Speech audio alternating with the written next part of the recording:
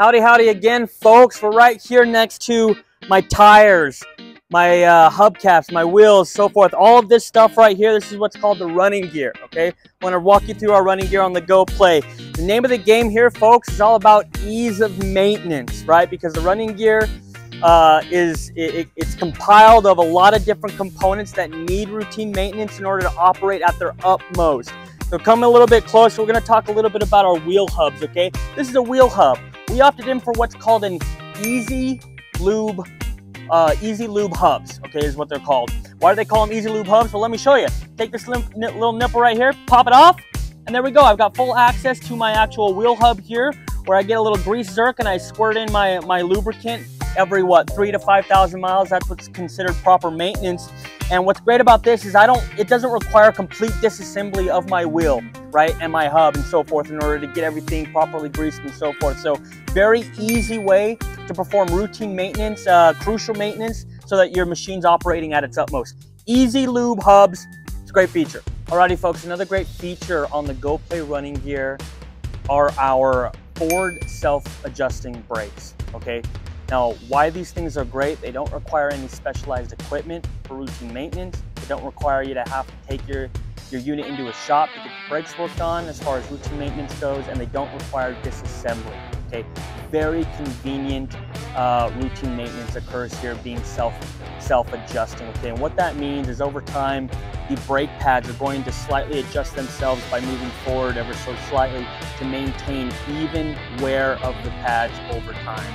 This way you don't run into any chucking, you don't run into any, awkward movements, due to uneven brake wear on your pad. So it's a great feature as far as routine maintenance, longevity, but also safety. All right, folks, another thing you might notice are green caps on my air inlets right there.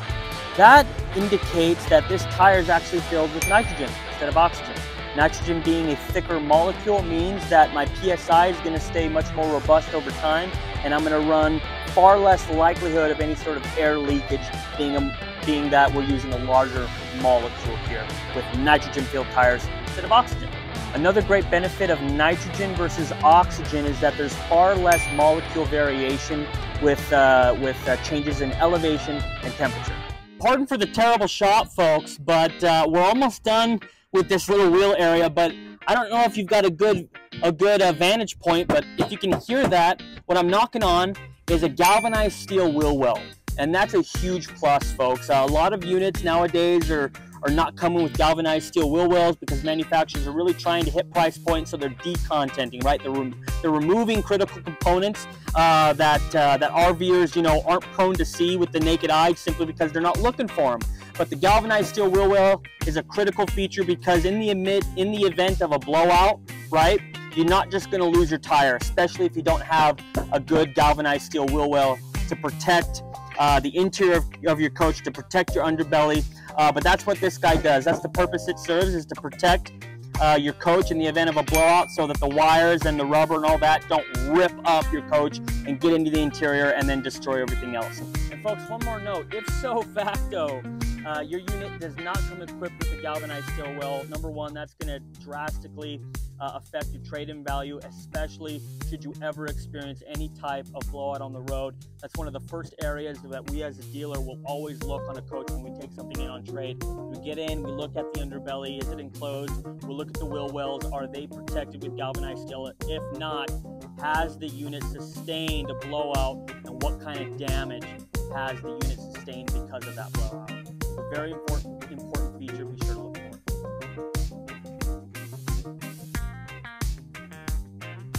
Well, hello! Fancy meeting you here. Last but not least, folks, when it comes to our running gear, we opted in for Dexter axles.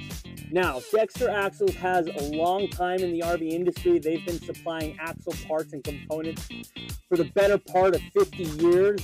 Tried and true name in the industry. That's why we chose them.